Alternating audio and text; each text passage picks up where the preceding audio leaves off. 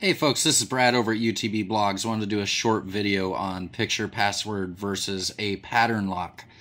I'll go into more detail on the blog post, but I just wanted a short video example of each. Pulled out my trusty Z10 for this since I wanted to do the video on my passport. Let's go ahead and get this opened up here. There's my screen. There's my guard dog, Sydney. And you're welcome to figure out what my code is. So let's get my phone opened. Boom. Open. Doesn't get much quicker than that, right? Let's lock this again. Do it again.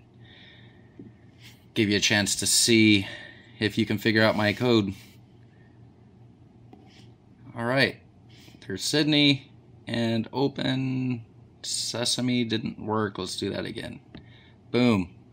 Open.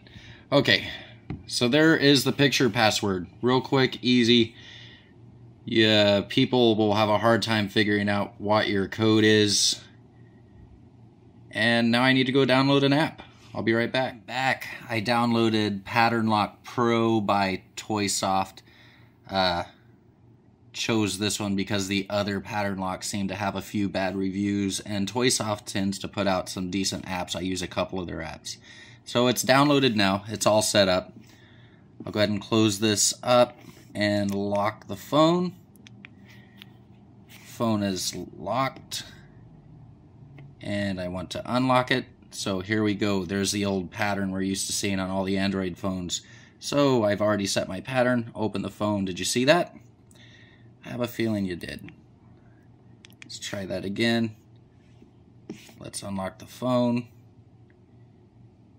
And odds are you just watched my pattern. I see that every day on so many different Android phones where somebody's opening their phone in front of me, and it really takes no effort to find out exactly how to unlock their phone.